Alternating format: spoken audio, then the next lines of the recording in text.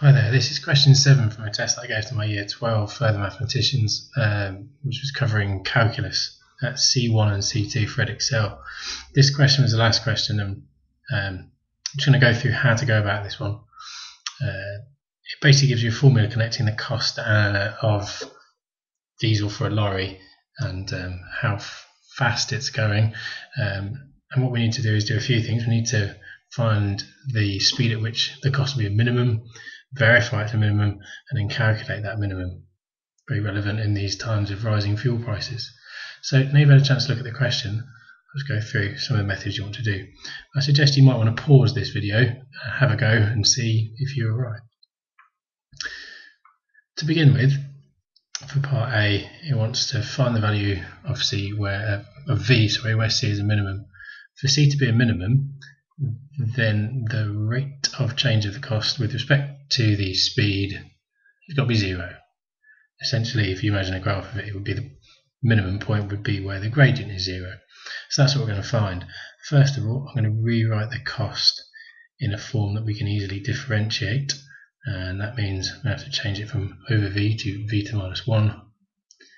And I'm just going to change very slightly to write as 2/7 v rather than 2v over 7. They're exactly the same, but it just clarifies things a little bit in terms of differentiation. So if we then differentiate, multiply by the power, so we get minus 1 times 1400, and the power goes down by 1. And if we differentiate the second term, it just leaves us with a constant. Now, to find out where it's a minimum, we're going to have to make it equal to 0. So 0 is equal to, and I'm going to change the first term so it's over v squared now, and that's plus 2/7. If I just add on this term to both sides, we can rearrange it into this form. And by multiplying both sides by v squared and both sides by 7, and then dividing everything by 2, what you should come out with is that essentially v squared is equal to 4,900. Feel free to pause, take a few steps and figure out why. And therefore v is going to be 70 or minus 70. Now, considering v is a speed in kilometers per hour, v has got to be greater than 0, therefore v is 70. Moving quickly on to part B, it says find the second derivative. So first of all, if we just remind ourselves of our first derivative is this. The second derivative means differentiate it again.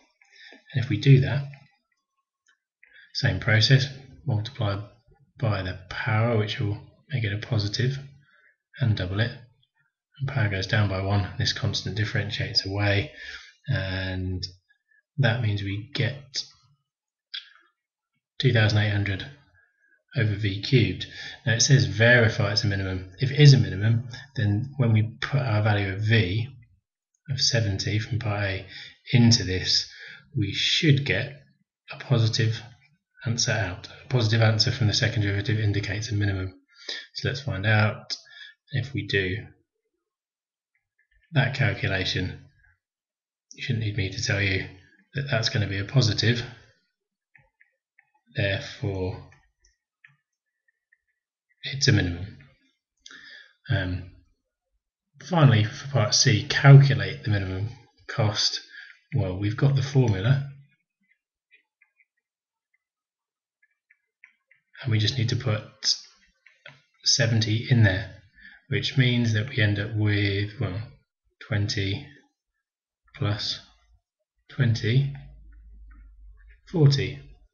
So minimum cost is 40 quid.